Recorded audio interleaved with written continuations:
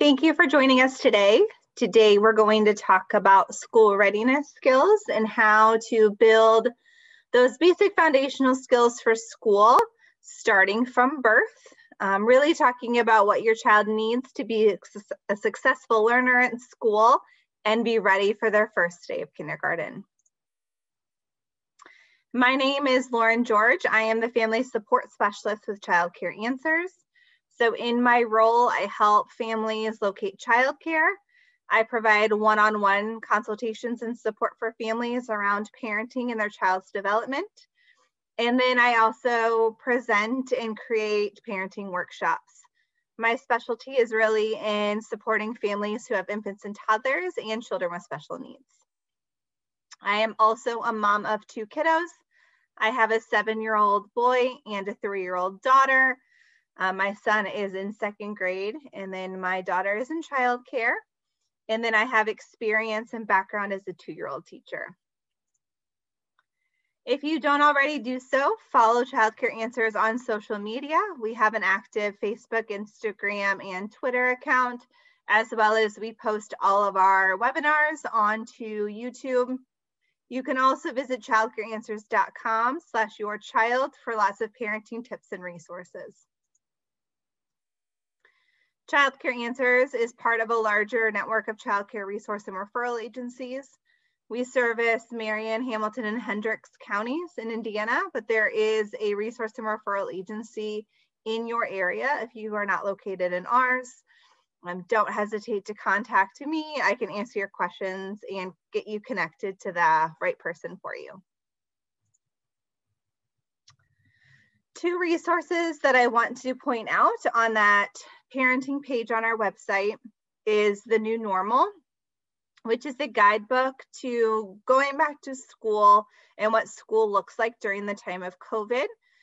There are resources and links in there, as well as great tools for parenting, like picture books on wearing masks, explaining COVID to your child, questions you might ask or things you might look for in childcare or school in the world of COVID, etc.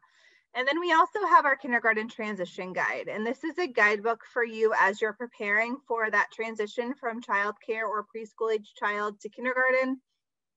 It talks about kind of the time frame in which to be looking for school, making that decision, starting that enrollment process, as well as how to choose the best school for your family, and then what that transition might look like in the summer leading up to kindergarten. So as we begin talking about school readiness and kindergarten transition and preparing our children to go off to school, it's important to really kind of think about and reflect on what we think as parents those skills are that every child needs in order to be ready for kindergarten. Some of these might be skills that others have told you, that you looked up on the internet, things that you might have heard from kindergarten teachers, or just our own ideas about what it means to be ready for kindergarten. Oftentimes we think as parents, these are things like knowing how to write their name, knowing their address, knowing their colors, their shapes, their letters, and maybe even some pre-reading skills. But is that what they really need to know to go off to kindergarten? Is that all they need to know? What is it? What are those foundational skills that we really need to be embedding starting at birth in our children? So Head Start views school readiness really as a child's ability to possess the skills, knowledge, and attitudes necessary for school success and for later life learning. Readiness doesn't just mean knowing the academic basics, but it really means that a child has a willing attitude and confidence in the process of learning, that they're excited about learning, they have the ability to sit still and learn new information, and they really have that social emotional foundation for later school success. This is a foundation that begins really at birth. So by the time a child turns 3, they've already laid a pretty solid foundation for lifelong learning and success. So when we're talking to our baby, we're gooing back and forth, we're changing their diaper and talking to them about that process. Those are all essential pieces that are preparing our child for later success. So those foundational skills are set early on, and we continue to support their learning in that first 5 years of life. Additionally, when a child is born, they have about 25% of their adult brain fully formed. And by year 1, so in that first year of life, they've developed about 75% of their adult brain. A lot of connections are forming that are laying that foundation for things like language, physical development, social emotional development, and those academic skills. So what are those foundational skills for school readiness? So again, readiness is not about the academic skills, but rather looking at a child's development overall, really looking at that child on a whole. So how do families help their child gain those skills and show emotional readiness in order to thrive in those school-based settings? And number one, it's by being responsive to all areas of your child's development: their emotional well-being, their social development, their emotional and social development within the context of their culture, their thinking skills and their cognitive development, their whole body development physically, and then their language skills. So children are born with this great ability to learn and grow. And as caregivers and parents, we can really set that foundation by the experiences that we provide from them early on. So as we look about, supporting these experiences in our young children and getting them ready for success in school and life, it's really about laying the foundation through experiences. So if you take this picture, for example, this baby is playing with a tower of blocks. Someone likely built that tower for this baby, and then he is pushing his hand forward in order to knock the block tower over. Likely, someone built this tower and knocked it over for him, and then made this huge exaggeration to basically say like, oh no, our block tower fell over, gauging his interest in pulling him in. They built that tower back up and either knocked it over again or allowed him that opportunity to knock it over, repeating that same phrase. Oh no, it fell over. Let's do it again. And they did it over and over and over again, laying that foundation for things like building, critical thinking skills, gravity, all of these things that are really showing him early on through repetition that every time this tower is built and I knock it over, those blocks always fall down to the ground. As this parent or caregiver is engaging in this experience, he's going to continue to develop the skills that he eventually is building up that tower by himself and knocking it over all by himself. And then at one point, he's going to come over and knock somebody else's tower down because he knows he can and it's fun. And that's just fine.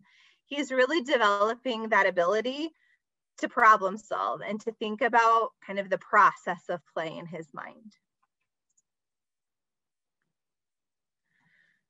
So as we're developing all of these skills, one of the first skills that we can help our children to develop is their independent thought and independent processing.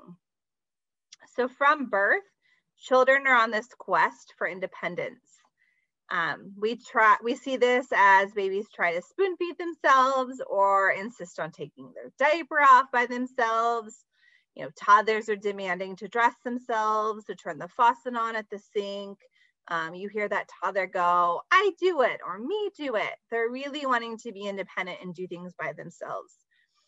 So as the caregiver or adult, it's important to provide opportunities that help children to develop independence and build this sense of self and self-esteem.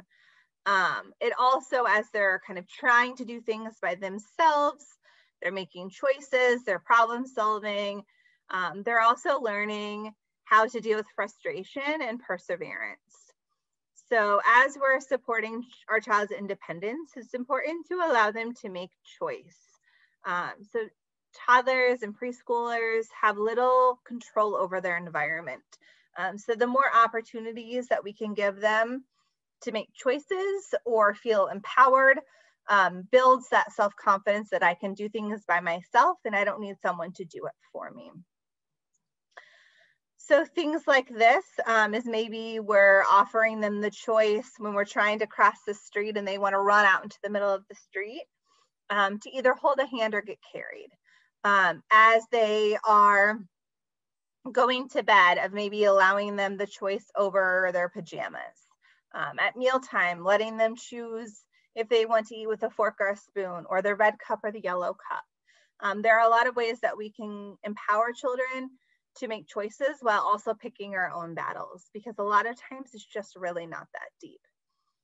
We also want to let our child help, fostering their confidence and communicating trust. Giving them that opportunity to do something by themselves is going to also help calm down on tantrums and redirect their behavior, because they feel like they have some sense of control and that they're part of the larger community. It fosters their sense of confidence and helps them feel like they can do things on their own. So these are things like giving them the opportunity to carry the dishes from the table to the sink. These are things like giving them the power to fill up water bottles before it's time to go to the park, or helping a sibling. And when they start to do these things within tasks, within routines, it becomes embedded and kind of part of the day. And then you also want to allow your child to solve problems. So don't rush in and solve it for them. This is true for play. It's true for those academic skills, and it's also true for social emotional development. So if you see your child struggling, you can offer support. You can acknowledge that they are struggling, but you don't want to go in and necessarily solve the problem for them.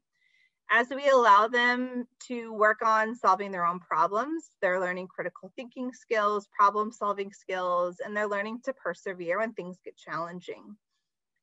You can also provide tasks that offer just a little bit of extra challenge. So if you know your child can do something on their own, make it a little bit more complicated so that they have to kind of figure out how to solve that problem. Giving them that opportunity to do that. What this looks like in social relationships is that when your child is struggling, maybe with a sibling or another friend, of not solving their emotional problems for them, but rather giving them the tools and the words to use in that problem. My son and my daughter have a lot of situations like this where they might be fighting over toys or how they're going to play a certain way. So my daughter at 3 might come in and just snatch a toy from her brother. He gets mad and he hits her, or he snatches it back.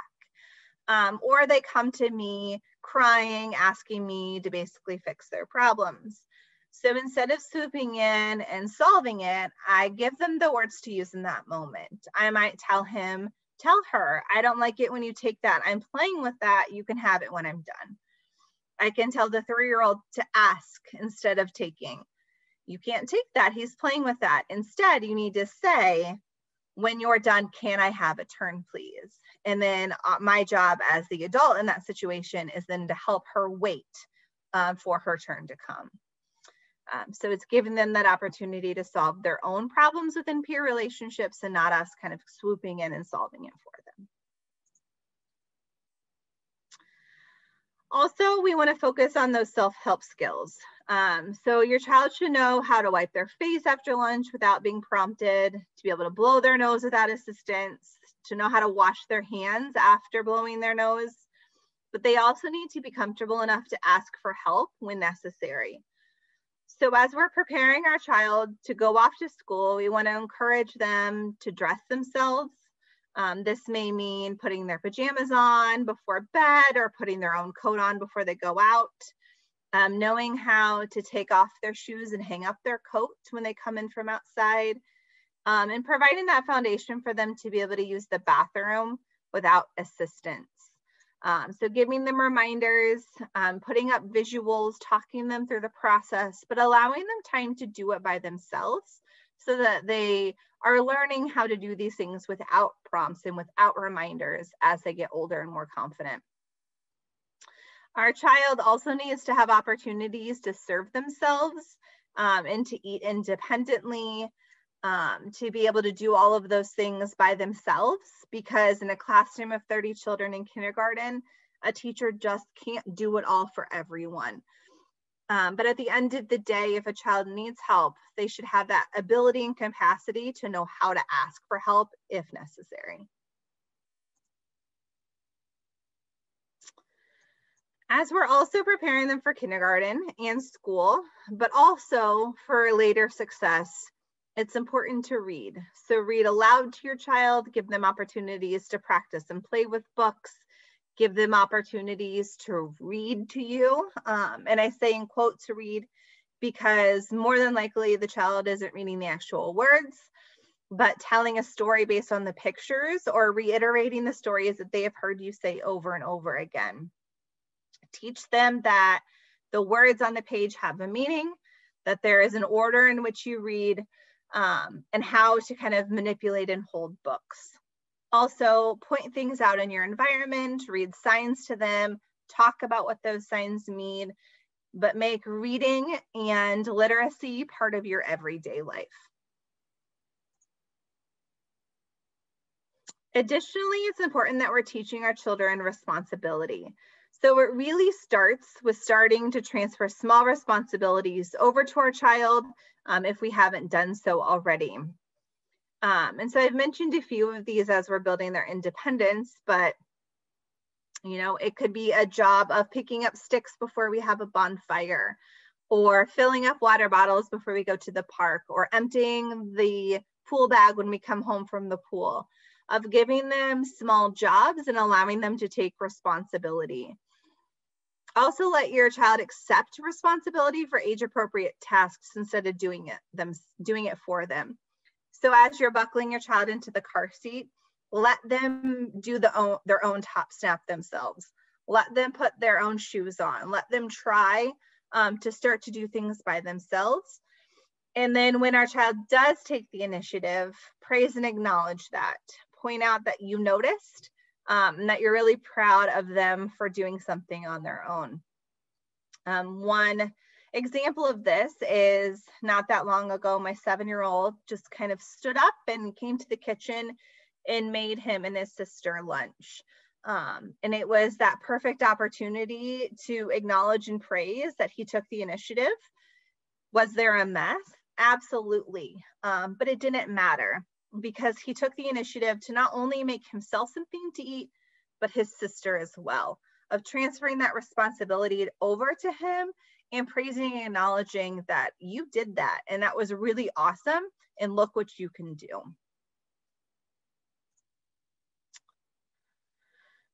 Also, it's really important that we're developing and following routines, because routines really matter. So we want to set up morning routines that really transfer into the school setting by getting up early at the same time every day, getting dressed, having a healthy breakfast, brushing our teeth, things that are a great way of transitioning us from waking and then on to our day. These routines should be predictable so that children know what to expect, and they should be very consistent. Other examples of routines are maybe your bedtime routine or your dinner routine, or what your day looks like when you come home from school or home from childcare. Again, so that there's consistency throughout their day. Children and adults do much better when they can anticipate their day and they're equipped with the tools to be successful. And setting up a routine really allows children to understand the sequences of their day and to anticipate what comes next.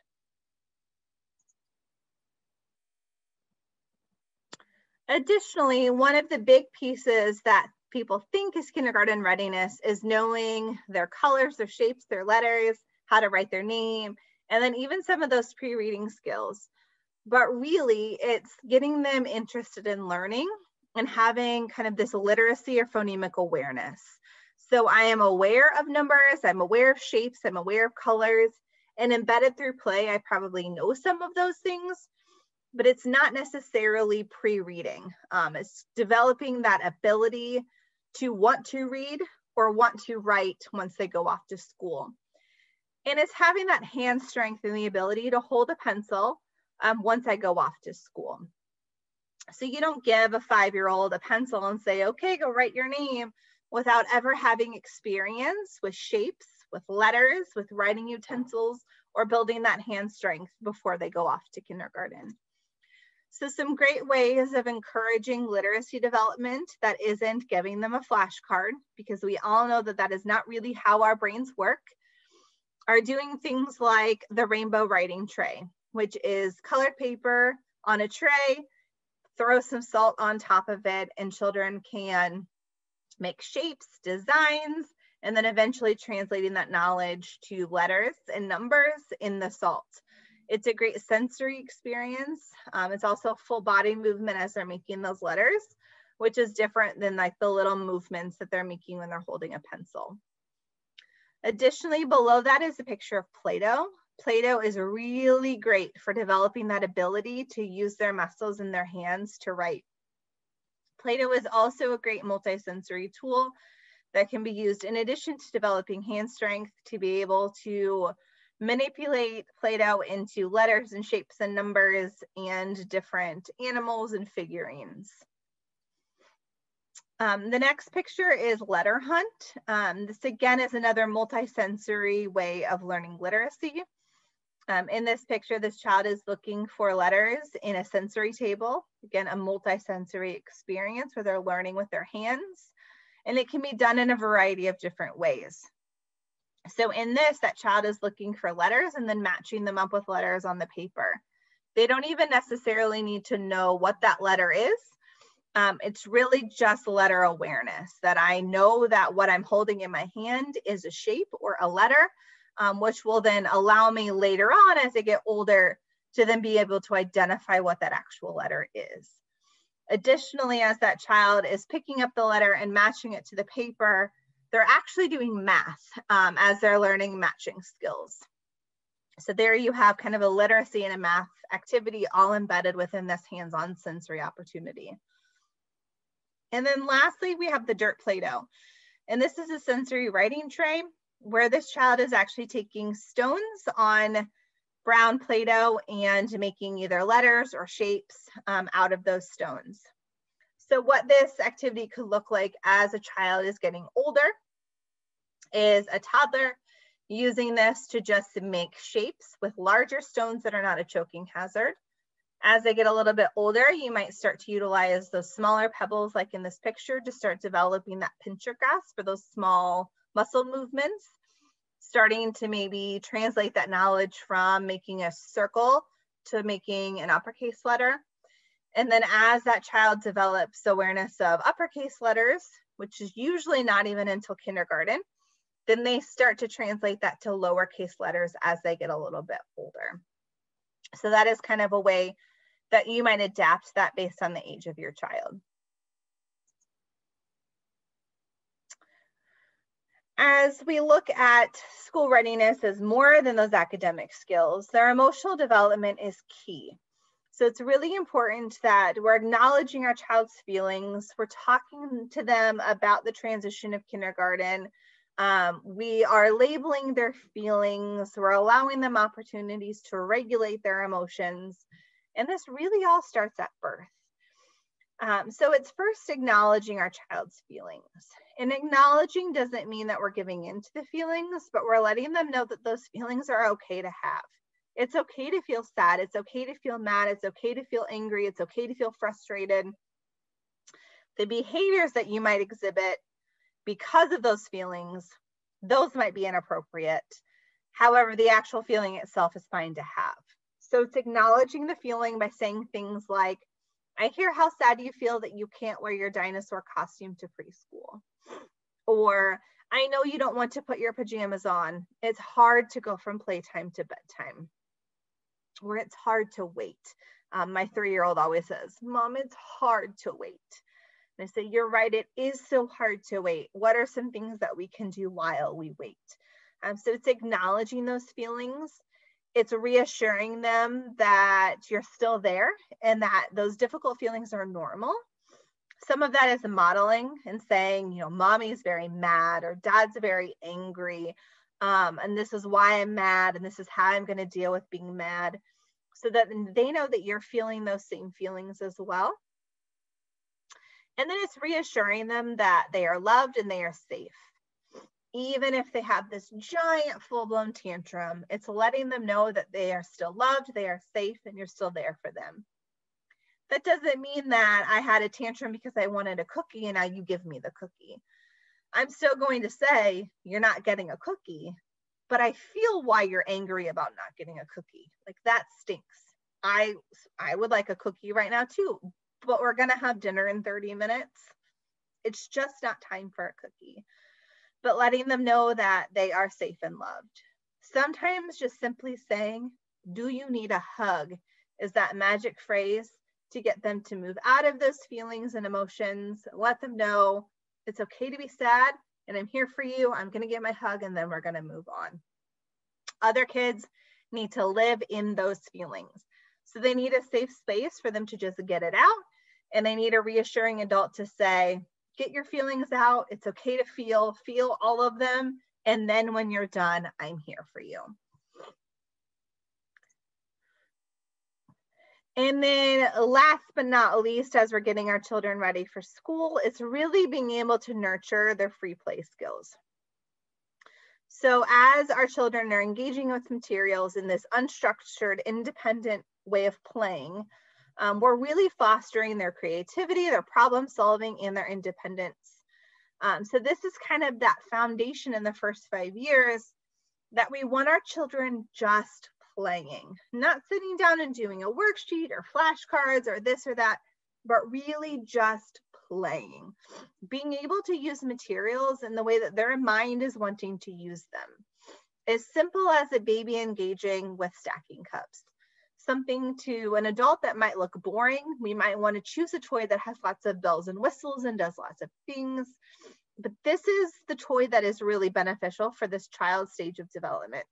Something that can be used in a variety of ways. I can bang them together, I can stack, I can nest them. They're different colors. You can talk to me about the colors while I'm playing. I can put it in my mouth and I can taste it. I can put stuff in, I can dump things out. The possibilities are really endless. And when we allow our child to just play, that's serious business. And that's really laying that foundation for life. So we want to offer our child a lot of materials like writing materials, crayons, markers, chalk, finger paint. As they get older, pens, pencils, staplers, tapes, scissors, building materials like blocks, magnetiles, Legos, Lincoln Logs, and imaginary play props like dress-up clothes, play kitchen, real items like old cell phones and keyboards, things that you're really allowing your child to do kind of whatever with. There's no right or wrong way to play with those materials. So while your child is playing, we're really setting that opportunity and foundation for them to foster their sense of wonder and their sense of play. So you can say things to them like, I'm proud of you for sticking with that puzzle. Or when they are struggling, to acknowledge that I saw you struggling putting that together, but you kept going and I'm really proud of you for that. Your child might say, I made a tower. And sometimes we're busy and our response might be, or good job. But to really acknowledge that they are proud of their work by just repeating back to them, you made a tower, letting them know that you are just as excited about their work as they are. Commenting on the things they're doing, like, I see you drew a rainbow, or I see you worked really hard on that, or great job lining up those blocks. And then as you're engaging together with them, of recognizing that and drawing attention to that by saying things like, we're building a tower together, letting them know that you're glad that you are engaging in play alongside of them. But at the end of the day, it's their play. We are a playmate with them, but it is their play and we are following their lead as they're exploring those materials.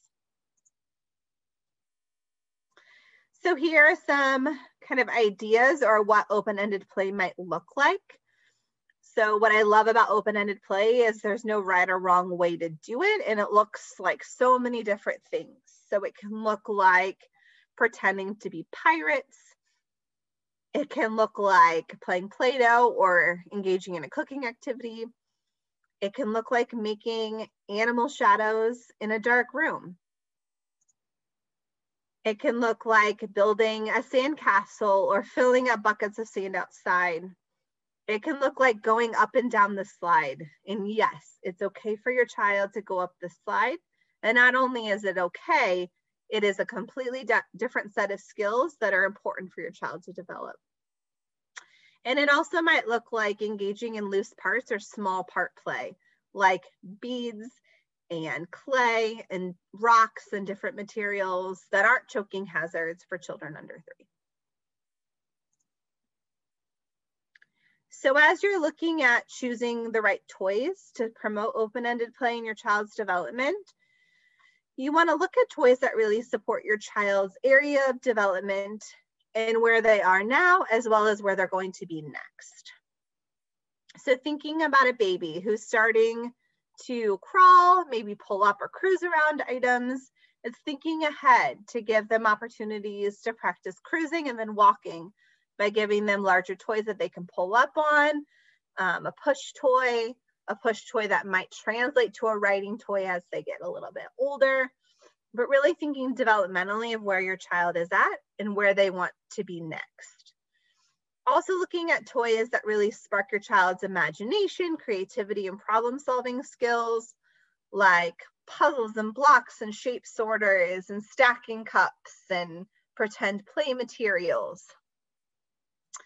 Additionally, using kind of everyday items that also spark creativity and imagination, like pots and pans, old keyboards, phones, all sorts of non-play materials like cardboard boxes and toilet paper holders and all sorts of stuff. Also choosing toys based on your child's interests or things that they love, and choosing things that are kind of open-ended.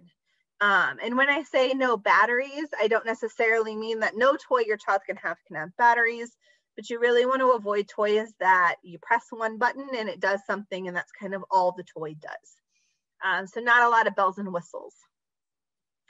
So as we're looking at toys that might be based on a child's interest, it's being able to take what they are interested in and then expand their learning beyond to that.